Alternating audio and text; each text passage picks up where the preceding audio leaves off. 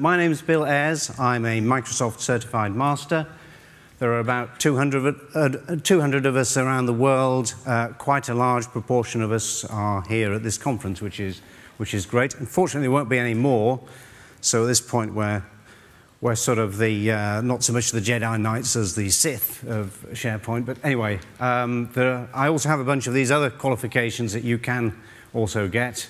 And my background, I started off doing engineering software or in research and applying computers to solving engineering problems. So my background's engineering.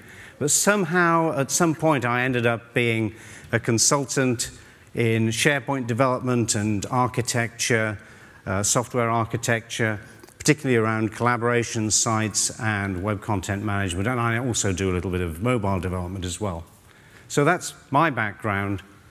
I've got a blog site of sorts at that address there where I put things as I think of them, and for my own aide-memoire, really, primarily, it's slightly embarrassing when you do a Google search for something and you find yourself back at your own blog because you've forgotten what the solution was that you had. Anyway, you can also follow me on Twitter, and by all means, email me afterwards if you've got any questions where you want to follow up. So I'm going to talk at a fairly high level. It's going to be a bit of an overview session to help you make some choices, technology choices about where you're going to run code, what kind of languages you're going to use, what frameworks to use, and so on, and how we can use those to break free from that sort of server-side model that we've used in the past. And we'll see where, in some cases, that server-side model is still valid. So I'm going to talk a little bit about the SharePoint development backstory. We'll look at client-side development, why we'd want to do that. We'll talk about different types of SharePoint solutions and SharePoint apps in particular, but also the broader range of solutions we can use using this kind of technique. And then we'll look at REST and CSOM and the new Office 365 APIs and see where each of those help us out. And then we'll talk a little bit about JavaScript, which was a little bit of a joke to us in the past, and now we're having to take it all terribly seriously. And then we'll wrap up with some conclusions. So at this point in talks, it's traditional to do the hand-waving thing, and everybody says at which stage they started using SharePoint. And I think perhaps on Tuesday morning I can probably get away with it. Probably by tomorrow afternoon you'll be sick of waving your hands. But if we could just do this, and I'm not expecting too many, who did SharePoint development in 2010? So occasionally, yeah, we get one or two people who, there are a lot of hands going up, who did SharePoint, sorry, did I say 2010? 2001 I meant to say, yes, SharePoint Portal Server 2001. So it wasn't a great development platform, was it really? And even when we went to SharePoint Portal Server 2003, if maybe a few more hands will go up. I notice I haven't put my hand up yet. It wasn't really aligned with ASP.NET and the latest technology. It was using classic ASP. There was a very complex story around delivering solutions, so you had to watch 10 hours of videos by Ted Patterson at slow motion speed in order to work out how to do that. So it was quite difficult. Now, I used SharePoint 2003. I didn't really use it as a development platform. It was more when it came to 2007 that it became a serious thing that we could build solutions on. Now, it was great. We could do a lot of things. We could build things like web paths, and that was a model that found its way back into ASP.NET as well, that found its way from SharePoint back into the main server development platform. And we could use that to build web parts, which we could then, as a developer, I could give a web part to perhaps a power user, and they could compose applications out of that. And it was a really great building block way of building websites and using web technology. And at that time, that was really the state of the art, and it was superb. Now, there were some downsides as well. And one of them was that a lot of developers would come into SharePoint development and they wouldn't really understand the SharePoint platform, and so they'd maybe do things the wrong way. They use a lot of unnecessary resources. And a particular problem was memory and resource leaks, because it was managed code, but underneath that thin managed wrapper were quite large COM objects, and they could be multi-megabyte objects. And if you had a loop running, you might create a lot of SP sites and SP webs, and it would build up, use a lot of server resources. And you'd think, well, eventually the garbage collector will come along and sort it all out, but usually not before it had brought the server down. And so we got a bit of a bad reputation for SharePoint. I think even SharePoint as a whole, with a few bad implementations of it and some problematic server-side custom code, resulted in some users finding SharePoint was slow and it was unsatisfactory, and you got a bit of a bad name, and to the point where, you know, there are some end users, you know, there isn't really that much benefit in the SharePoint brand when we talk to end users, because they might have had a bad experience at some point in the past. Now, Microsoft has recognized this being a problem, and they've tried to solve it over the years. And in SharePoint 2010, I should have put my hand up for 2007, shouldn't I? Quite a few hands, quite a few people actually stuck on SharePoint 2007 because those customizations have made it difficult to migrate to a later version. So SharePoint 2010, I would expect quite a lot of people to be putting their hands up at that point. So in SharePoint 2010, they've brought in sandbox solutions. On the face of it, a great idea. We'll take your DLL, we'll put it in the content database, and then at runtime, we'll take it out, we'll reflect on it, see what you've got in there, put it into an isolated process to run. We'll give you a limited API that you can use to talk to SharePoint. Now, you know, over the years, as you do a lot of software development, you find certain patterns emerge, and one is the sort of the limited API model, which we had, like, for example, the compact framework for .NET. And it always happens that the limited API limits you from doing the things you want. You can get so far, and then you hit the limit on the API. And that kind of happened with sandbox solutions, so that wasn't a huge success. So we then moved on to SharePoint 2013. And at that point, they said, well, I guess they thought, well, if you don't like running code in this limited API, how about you don't run it on the server at all? And so we had SharePoint apps. And this was the model of moving all our code away from the server and running it in some kind of client-side technology or on some remote server using some other technology. Now, next week, there's a conference called Build. And I'm sure there'll be some announcements around SharePoint 2016. You might be wondering, well, are they about to announce a completely new model again for development? I think probably not. I think we'll probably see a further refinement of this kind of approach, of the SharePoint apps approach and all those client-side technologies, and we'll see those develop. And I'm sure we'll see some of the things that we're already seeing in Office 365 start to appear in SharePoint 2016. With the on-premise version.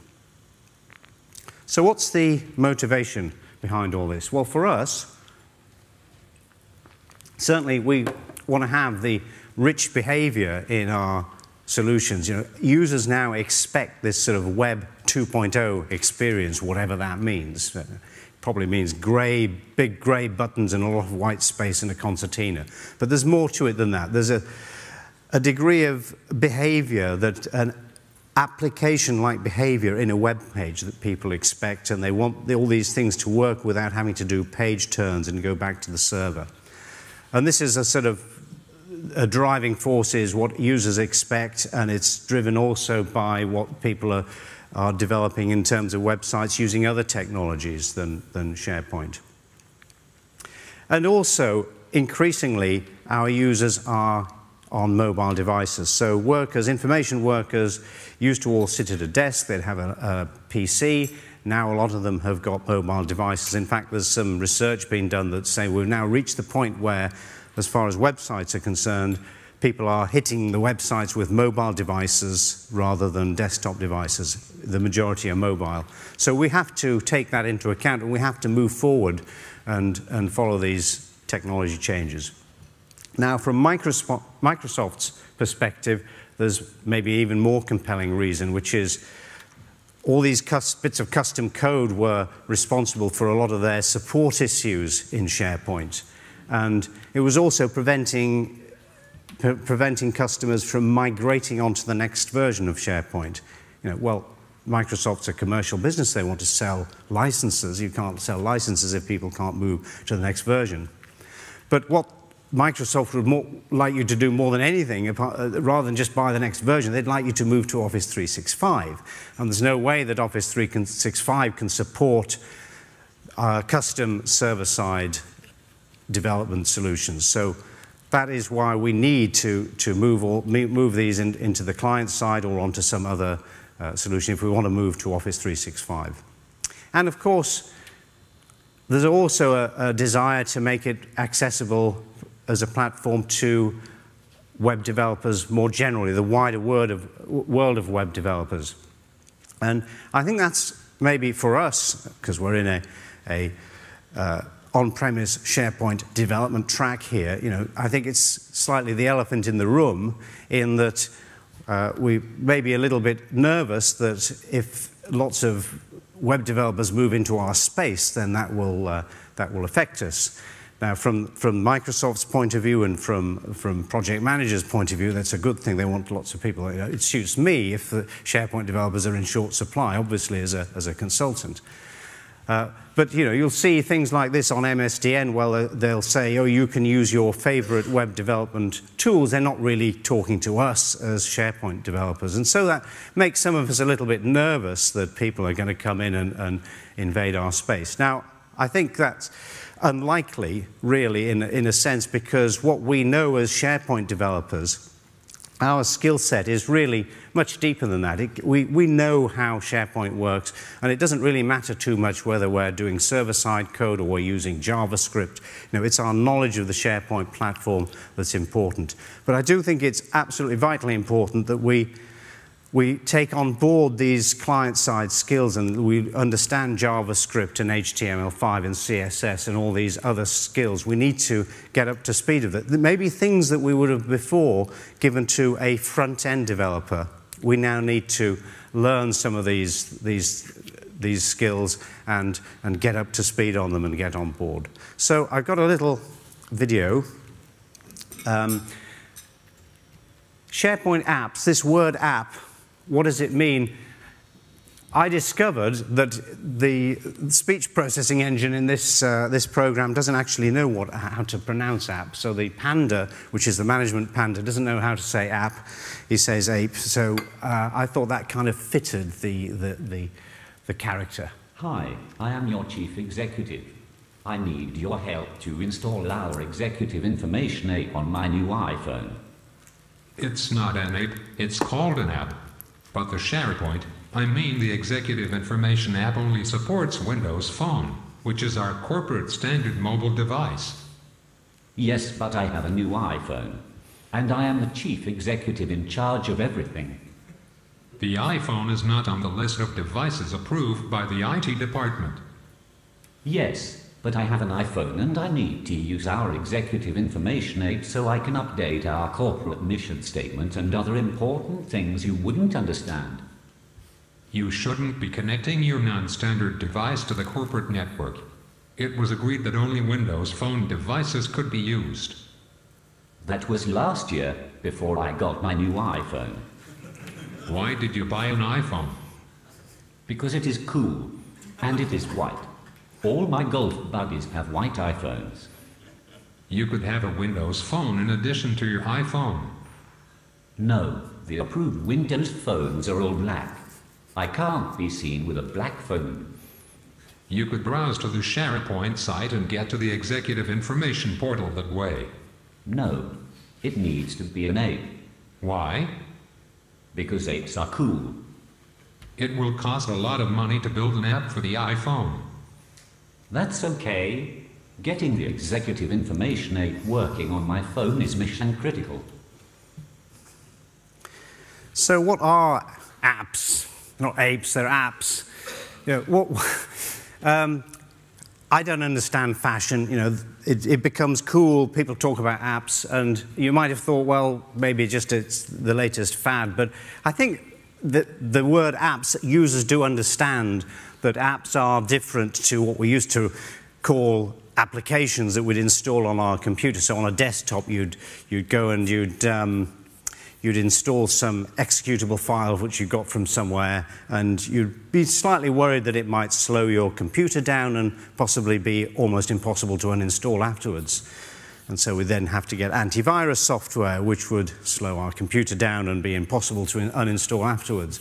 And so when people have their mobile phones, it's their own personal space. They really want something that's safe, and they want to know that there's some sort of vetting that's gone on, and that there's a marketplace to distribute them. They're easy to get. They're sandbox. They're not going to do something nasty to their computer, to their device, and they're going to uninstall cleanly and leave nothing behind. And SharePoint apps also deliver on that kind of promise. There's a distribution channel with the Office store has a SharePoint section in it. There's also a way you can deliver them to your end users within the organization using an app catalog. So there's a way of getting things to users. They can install them safely and so on, and they can be removed safely. In a few slides, we'll see how that's achieved.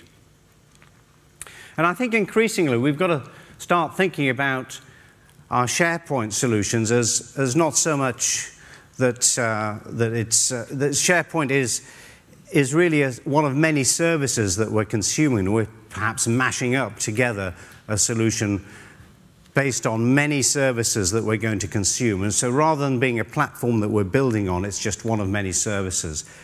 And we can maybe think of SharePoint as a service using this devices and services model, where those devices are going to be increasingly mobile devices, and our applications will be installed on the mobile device and talk to all these services. That's the long-term view, and I think that's where we need to be heading in the future.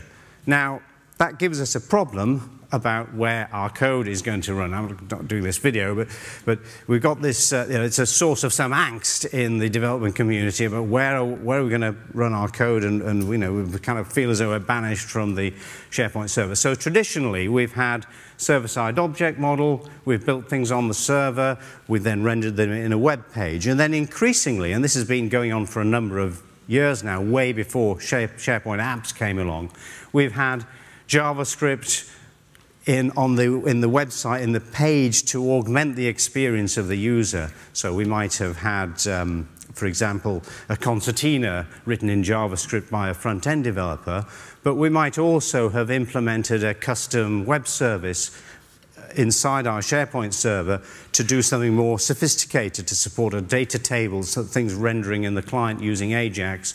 We might have used some of the existing endpoints, such as this data service, REST endpoint, or the CSOM in SharePoint 2010 in its first iteration.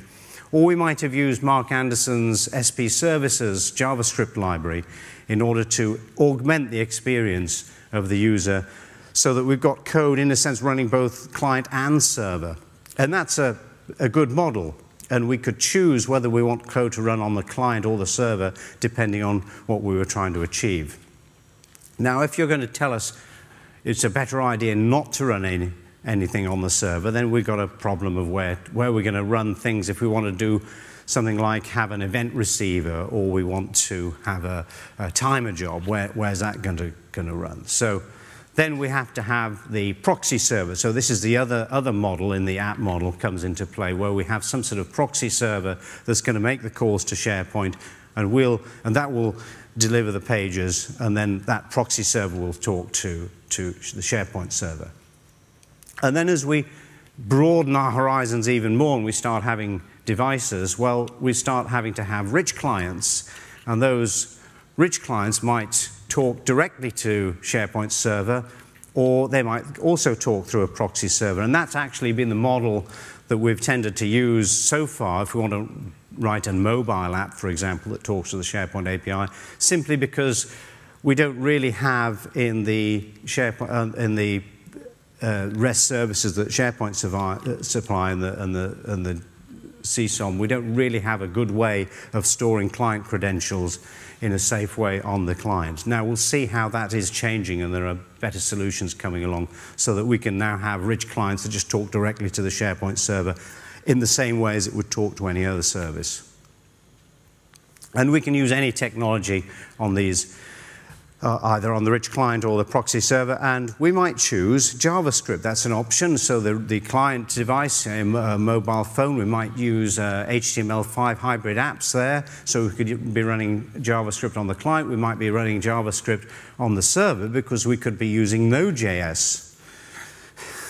So we could actually end up in a situation where everything we're running is using JavaScript, which is quite interesting, given that we thought JavaScript was a bit of a joke 10 years ago and we didn't take it very seriously, and now it looks as though it could be the tool that we could use across all these different places. So interesting that JavaScript is starting to be a key technology that we need to learn. Now, there are a couple of types of SharePoint apps. So the SharePoint hosted app is the one that represents where we're talking direct to the server. Then the proxy server approach is the cloud hosted app. Slightly unfortunate names because the code isn't really running in SharePoint. It's kind of running in the client, isn't it? It's in the browser, in JavaScript. In the hosted app, it's the cloud hosted app could be an on-premise server as well. It isn't necessarily out in the cloud. But it's the idea that the code's running on there. So the model for the SharePoint hosted apps is pretty simple, pretty robust. We just have code running in the client that talks through this app web. So when we provision a SharePoint hosted app, we create an app web. Now there's a slight complication in that for security reasons, we run that in a separate domain, DNS domain. So there's a bit of work that you need to do to set that. Even if you've got a development box, you're going to have to do a little bit of work to set up a working environment. And there's some links there that will remind you how to do that. But you've got to go into DNS and then tell SharePoint in central administration, how am I going to get to this, where am I going to put this app web? And then the app web is where you're going to run your app. So you've then got a little bit of a problem with a cross-domain issue because browsers have a mechanism against cross-site scripting. So if I render a page in this URL, I can't just willy-nilly go to some other URL and start bringing content back. So there's a few tricks that we need to do in order to do cross-domain calls. And in fact, the app web supplies us with a special endpoint that we can use in order to call through to the host web. And that kind of isolates the app web from the host web. And the idea is when we take the app web away, then there's nothing left behind. Now, some developers obviously will find ways of getting around that and provision things in the host web, which then leaves you with a problem where it's no longer completely cleanly installing. But overall, this is a very straightforward model. It works very well. When you come to the cloud-hosted app approach, it gets a little bit more complicated because we're now going to talk to this remote web, which we're going to provision using whichever server technology we want to. So it might be ASP.NET MVC, but it could also be Ruby on Rails. It depends, what technology the developer wants to use. And this is one of the attractions, I think, that's been promoted, is that it allows developers using other technologies to get into SharePoint development, which it does, but it's quite a complicated thing to set up. So one of the problems here is that you've kind of got two servers now that you have to maintain.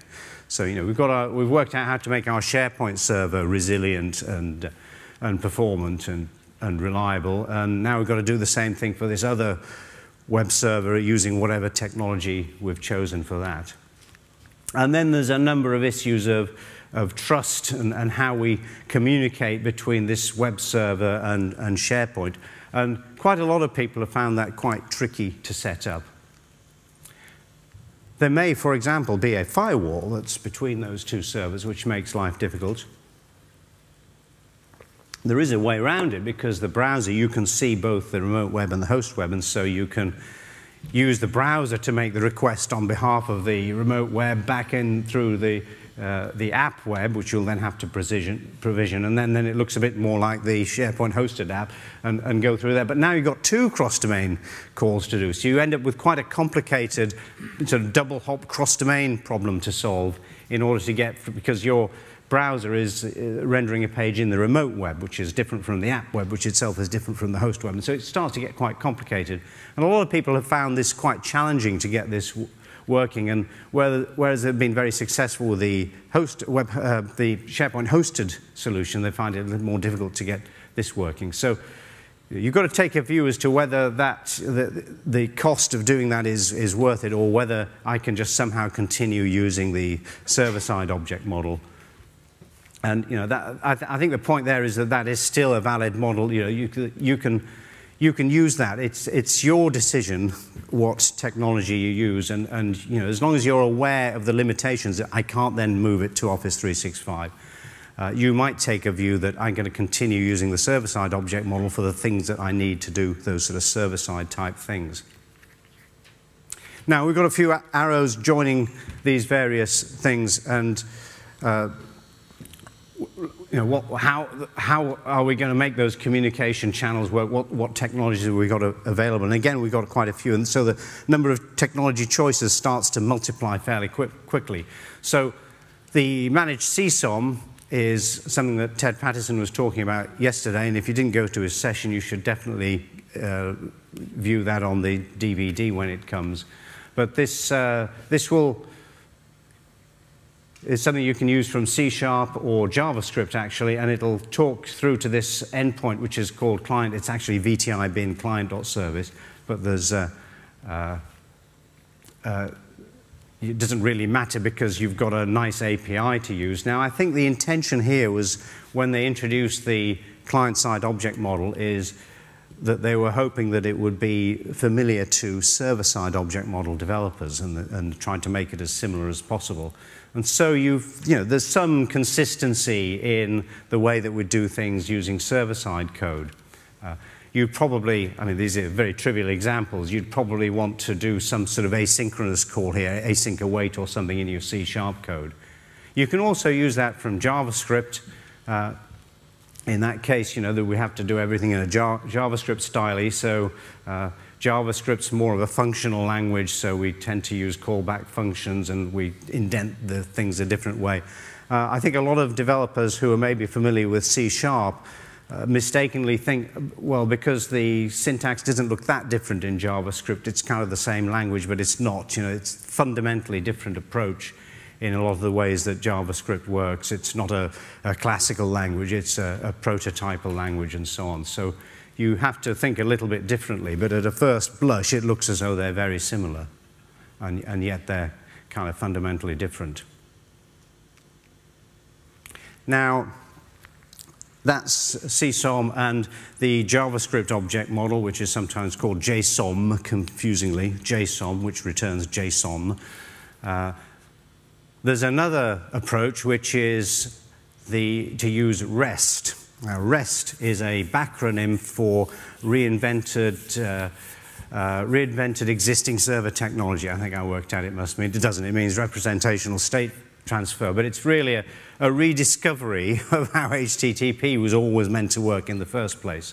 For about a decade, we only used GET and POST HTTP methods, but there's always been quite a number of 6 or 7 verbs available in the HTTP protocol. And so a lot of people thought, well, as SOAP became bloated and more complicated, these payloads where you're putting everything in an XML payload in your request, it became quite complicated and people were looking for a simpler way of doing it. So REST is great because it's these are all open standards. And also there's a standard called OData, which is how we form the requests and how we can do filters and things in the query string of the request.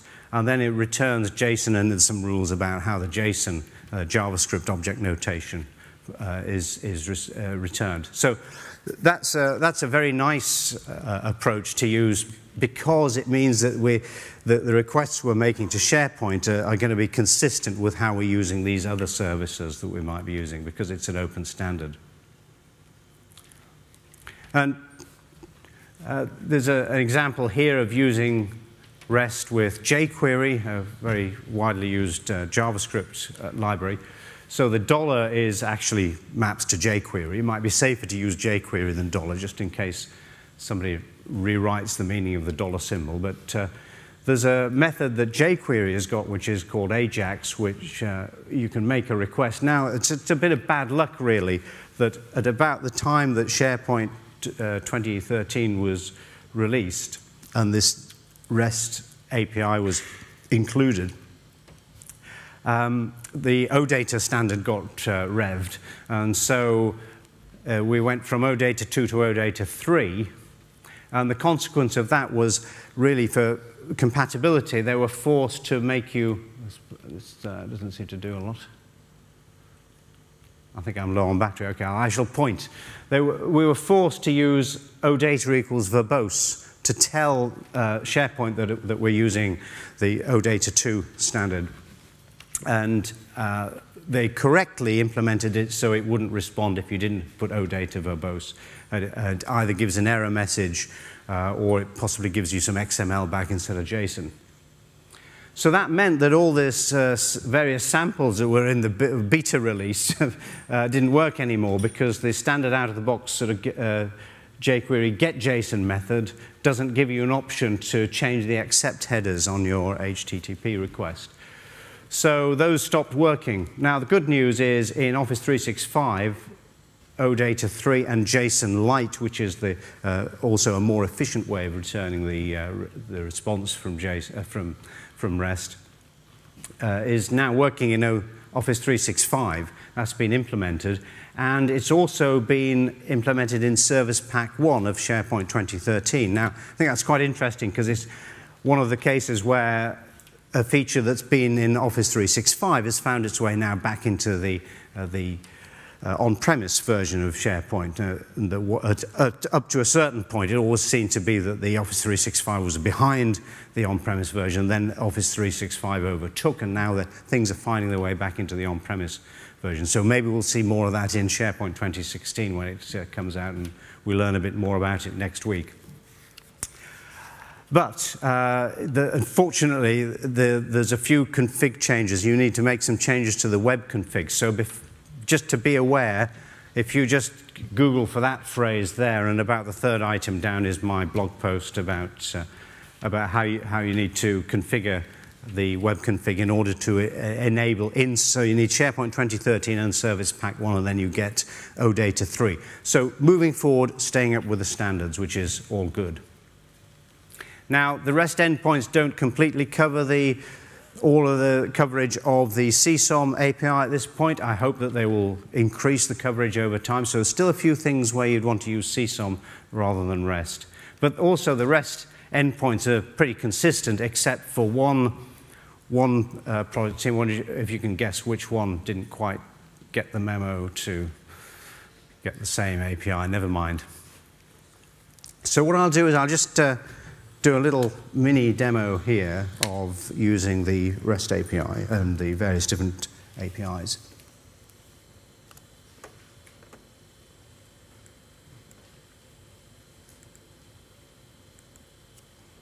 So I've got a site here. It's nothing very exciting. It's just a site, and it's got a title development, and that's what we're going to use to retrieve.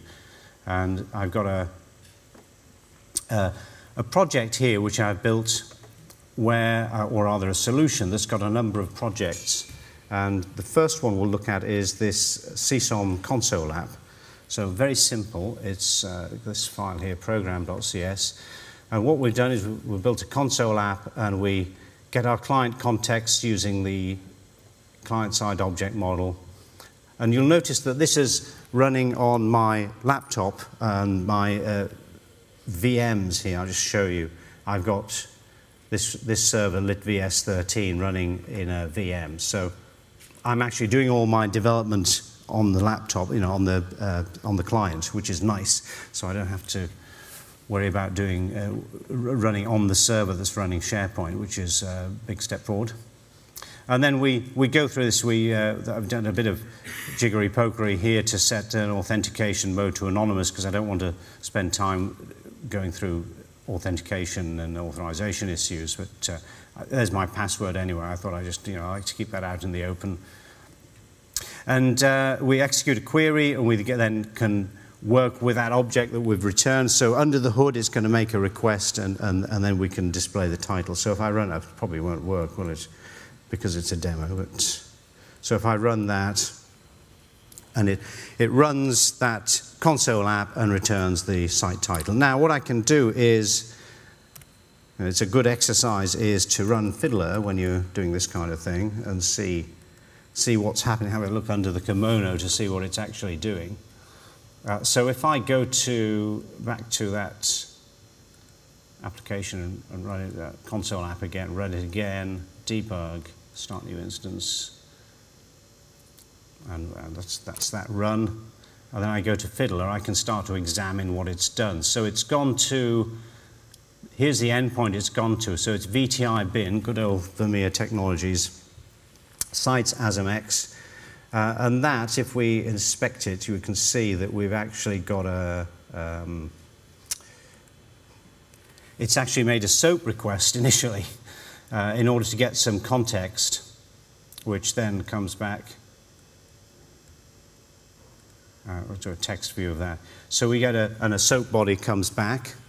And then the next request it does is to VTI bin client.service, which is incidentally the same endpoint that the underscore API goes to, and which also the REST API comes from as well. But then it calls this method process query, and then I need to decode that. And then the response comes back, interestingly enough, in JSON. So this is JavaScript object notation. So rather than angle brackets, we've got square brackets and curly brackets, very similar to the Java object serialization format as well. So it's simpler, and it's very easy to use from Java because you can just rehydrate these objects from JavaScript, I beg your pardon, we can rehydrate those objects. If we go over to another sample I've got here, which is, I had to build this out as a JavaScript Windows 8.1 project. So it's using WinJS library, and that's this one. And I'm doing much the same thing, but of course now I'm using JavaScript. So I make that request again, and if we run this one, got the right one, and now it's running as a big Windows Metro-style app, and I still get the title of so that's development has come back from the server. I do close this down the cool way, and I need to stop that. And meanwhile, Fiddler's still been running, so you can see that the only difference is this process query request is exactly the same as what we had in the CSOM, but that request is slightly different. That's gone to the newer endpoint, which is context info that you sometimes use to get the context. Right, so I'm just aware of it. I don't want to spend too long on this, but I've just also got one here that uses REST. So we just look at the code behind that, and that's this one. So now what we're doing is we're calling into, that was the JSOM one. That's JSOM, JavaScript object model, and this is REST. So I've got an AJAX call, and I've put a couple of AJAX calls in. I've put the first one is using OData verbose, and the second one I've deliberately not done OData verbose, and it'll just to note what it returns if you don't do that configuration thing I talked about before. And we'll run this one, and that should work in the same way. So it still returned the site title, but that second one where I use the JSON light, it doesn't, it actually fails. And what it does is it returns some XML. So I'll close this one down. And we can also go over to here, and we can see that the request is very simple. So this is the one that worked. And there's nothing here. There's no body at all in the request. There's just a header. Well, just the get, which is, say, get API web title, and then the response is this tiny bit of JSON that comes back. the second one fails because I haven't done that web config thing. So just be aware of that. And when I'm ready to build that as a SharePoint hosted app, it's very easy. You know, I've still got I can just go into the project and do a project new and create a SharePoint app. And actually the code for that, just out of interest, is slightly different in that I have to then, if I can just find it, scripts, app.js. I have to deal with this URL that goes up to the app web and then goes up to the host web using this app context site endpoint. And that's like a sort of a router that takes you up to the host web, and then I can do the same thing there. But that's because in the browser, when I'm running in the browser, I can't do a cross-site call. But if I'm writing a client app, I can, because it's only the browser that imposes those cross-site limitations.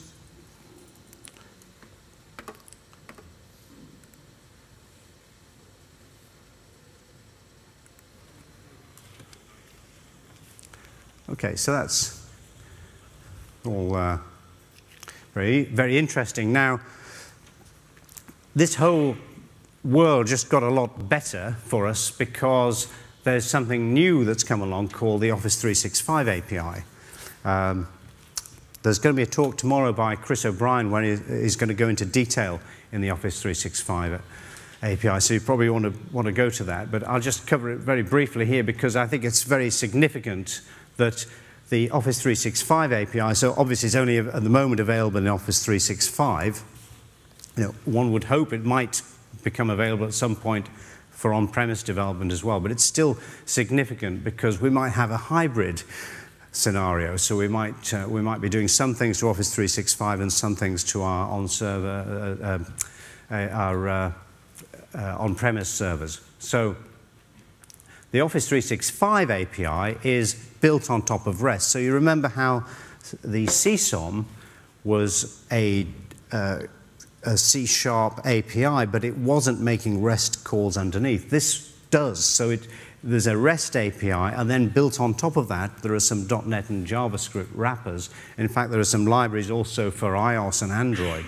So, but the underlying thing is REST. So you can combine the two approaches, and you can just use REST directly, or you can make use of these convenient APIs that have been wrapped around it. And they do a lot of the things like deal with some of the authentication issues. There's a nice library for it called Adel.js, which gives you libraries that help you with that whole authentication story, which becomes quite complicated in these situations. And we've got tools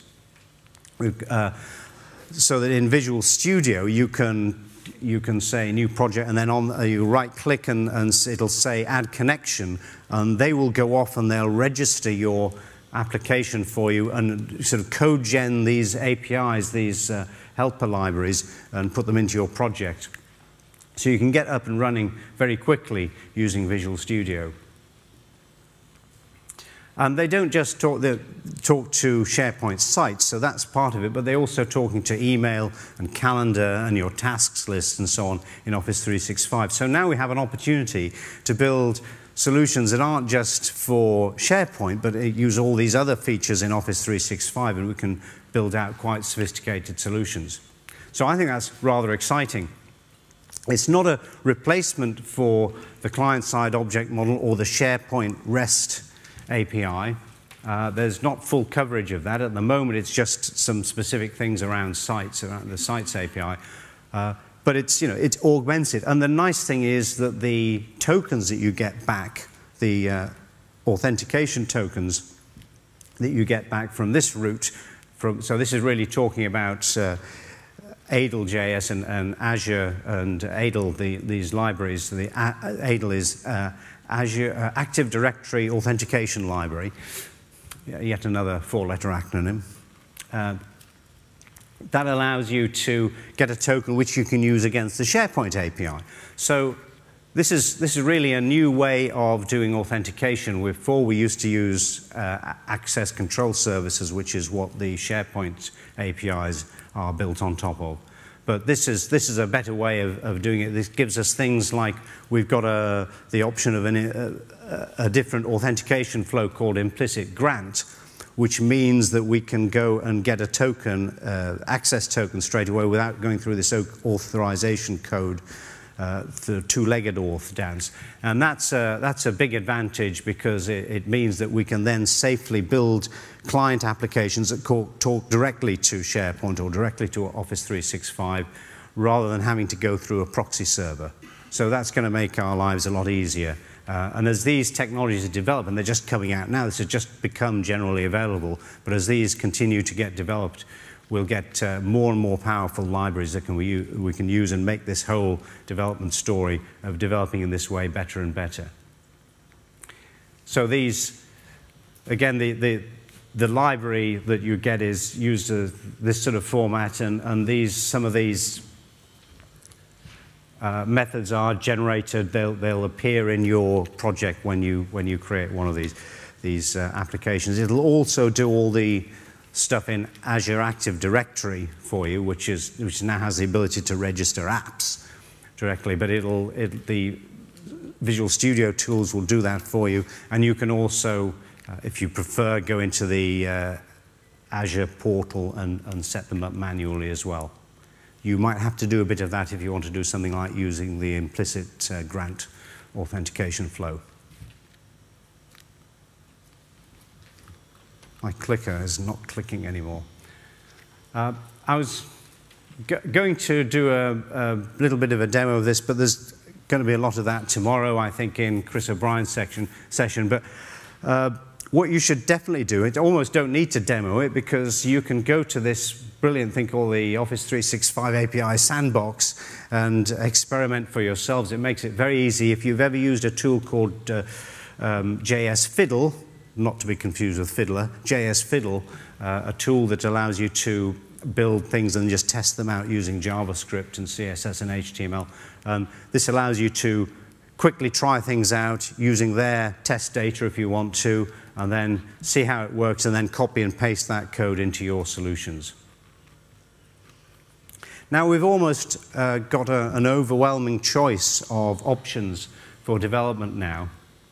And as we drill down into each of these bits of technology, that starts to fan out into more and more possibilities. So I found I'm sort of starting to have a list of my preferred technologies that my main motivation is to reduce the number of bits of things that I have to learn. So if I can learn JavaScript and use that for lots of different things, that's a win for me, because that's one skill I have to learn. So I dream of code reuse, but failing that, I'd like to do skills reuse. So I'm still going to keep doing farm solutions. You know, I think it's still a relevant skill. I don't think you should sort of forget about all your farm development skills. So I still like doing that. I like the JavaScript REST and SharePoint hosted model. I think that those are all good things, that they work very well, and I enjoy using those. I've rather fallen in love with this new Office 365 API and the way that works. I think that's another big step forward. And I don't think that's a replacement for the SharePoint app model moving forward. I think that's just an augmentation of it. We're just getting more choices and more things we can do.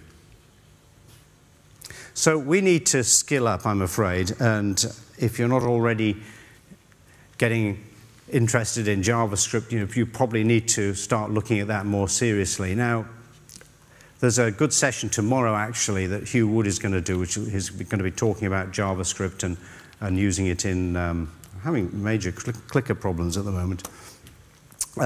He's going to be talking about some of the tricks and what to look out for in adding JavaScript to your solutions. Now, I've realized, a funny thing, I realized that I've actually been doing JavaScript longer than I've been doing C#. So I've been doing JavaScript one way or another for almost 20 years, maybe not quite, but almost 20 years. Probably for the last 18 of those years, I was probably doing it really badly. And it's one of these things, you know, where you're, when you're 18, you think your father's a fool, and when you're 21, you're surprised how much he's learned in 3 years. And I feel a little bit the same way about JavaScript, the language. I thought it was a badly written, hastily built scripting language that you use in web pages. And then when I looked at it a bit later, I was surprised how much it had improved over the last few years. Until I looked at one of my old JavaScript books from 1997 or whenever it was, and I discovered all those features were there in the language all the time. We only just discovered them. And it's a bit misleading because it looks like C# that you think it's the same, but it's not. So you need to learn how to use JavaScript properly, need to learn how to build enterprise class JavaScript.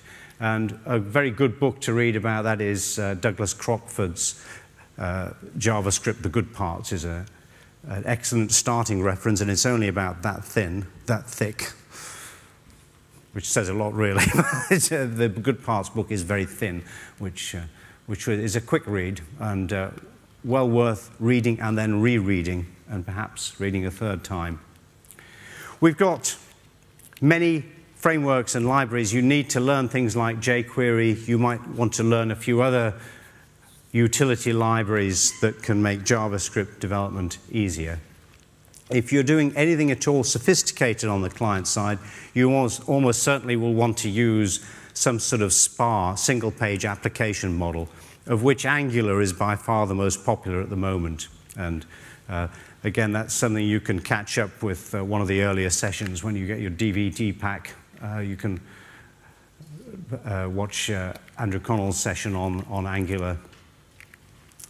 But these are, there are many JavaScript libraries. One that I've used is WinJS, which is the one that was used to build the applications for Windows 8, and you can build for Windows 10 as well, the sort of universal apps in JavaScript. The nice thing about JavaScript libraries is you can kind of mix and match and use all these things together. So you've got many choices. You can use Angular and use WinJS and use other libraries as well. You need to learn REST and OData. These are open standards you need to be familiar with. And I'm afraid that whilst we've perhaps allowed our front-end web developers to concentrate on the HTML5 and the CSS3 end of things, it's time that we also become conversant in those skills. As SharePoint developers, we need to take those on board and learn about them. The front-end development used to be all about fixing little bugs in browsers, and now it's something that we need. We can bring our enterprise development skills and bring them into the client-side development world as well. Now, how would we do something like this if we were doing traditional SharePoint development? You'd probably start with a site. You'd maybe have a list for this list of butterflies here, have a SharePoint list and then a list view to render it. We might devise a web part here to do this butterfly identification control tool thing. This thing here, you might think, okay, it's a view of the list item, but if I told you that this is text that's been generated according to what's in the properties of the field, then you might think, okay, well, in that case, I'll use an out-of-the-box web part there, and I'll make a custom web part here, and then I'll have a search site. And that's how we'd do it if we were doing traditional SharePoint development. If you want to move to this new app model, or the more client-side way of doing things, the temptation is to start trying to map all these things from the server-side world into the client-side world. So you might start thinking, okay, instead of a web part, maybe I should use an app part, and instead of this, I should use that, and then try to do a mapping. And I think that's a mistake. I think when you start doing client-side development, it's an opportunity to make a fresh view and say, okay, how can I implement this using client-side technologies if I just start again and take a fresh look at it? And the way I would do this is, I'd say, okay, I've only got 200 of these items. I can just go and make a REST call and pull the whole lot back in one go. And it's only going to be a few K over the wire. And then once I've got it on the client side, I can then build a SPA application So that a single page app, which will use the single page app library, will just sort of flip pages in front of each other, make them visible. It'll look to the user as if they're navigating around an app, and what we're actually doing is making divs visible and invisible and things like that. And we let the framework worry about how to do that. So we learn a SPA framework and deliver it that way. And I think that's a better way of doing it. Unless you're doing some sort of migration, obviously you're going to do a sort of a mapping of things if you want to migrate an existing solution. But if you're building something like this from the start, I would take a fresh look. And you might even decide, whatever it is, that there isn't really a good way of doing it using client-side technology, and you might think, maybe I should look at the business requirement, and is this the right thing to do, or shall we change our business requirements, or review what we want, what our requirements are. Wouldn't it be great if we had one set of technologies and we could deliver to all these different platforms? We could build websites and build for Windows 10 and build for Windows Desktop and Android and iOS devices. And we could build things in Office 365 and on the Office client. And I think these technologies allow us to do this. We can build things in Word using exactly the same technologies. So even if we can't reuse code, we can at least reuse skills. And I think this is quite exciting to me anyway, is that we can reuse a lot of these skills and deliver to all these different things and deliver things that our users want. So to sum up, we've got the REST API and the Office 365 API, I think, allow us to now sort of move forward and build really the things that our users want. We can use our existing JavaScript and REST skills. We might have to sort of up our game a bit in those areas and learn how to use those tools as they were intended to be used. We can add things like Office to our portfolios of the things that we can do and deliver as SharePoint developers. Do visit this, there's the Office 365 dev site, which I think Jeremy mentioned yesterday morning, but that is packed with information about how to build on it. They've really improved that over what was available, say, a year or two ago to support us as developers. There's great resources out there now that can help us. There's some brilliant work that's been done in the patterns and practices, which is all on GitHub. So there are loads and loads of samples for doing this kind of work and using these different approaches. And, it's still valid. We can still do server-side development. It's still going to be on-premises server. It's still supported. So, we don't have to just completely abandon everything that we've built in the past. That will continue to be relevant. But these new approaches are what's going to enable us to move forward in the future. And we need to develop our skills in that direction. Otherwise, I fear we will be left behind. So I've been doing development on the Microsoft platform for over 2 decades now. And to be honest, it's always felt as though there was a little piece of the jigsaw missing, or there was things maybe to a tiny extent you were locked into the technology. You couldn't always do what you wanted to do. It feels as though right now, all the planets have come into alignment, and I think it's a very exciting time to be a developer on the Microsoft platform and also as a SharePoint developer. All these individual items, the REST API, the Office 365, JavaScript, all these JavaScript frameworks, individually, they're pretty interesting, but you take them all together, and I think it just opens a whole new world for us. So I hope that's been useful, and I hope we'll all go out and build incredible applications for our end users. And I'll leave this resources slide up, but that's all I've got to say. So thank you very much indeed for coming, and enjoy the rest of the conference.